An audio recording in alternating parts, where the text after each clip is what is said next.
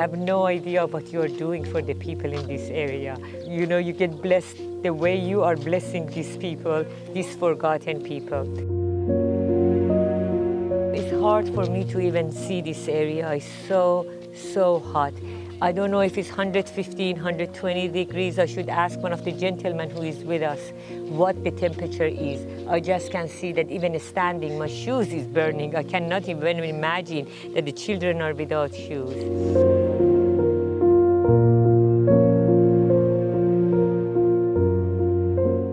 They want electricity. They want a health clinic.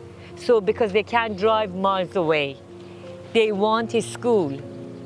They want to be taken care of like every child in this world. Please, let's give them opportunities to live a decent life, to have opportunities for the future.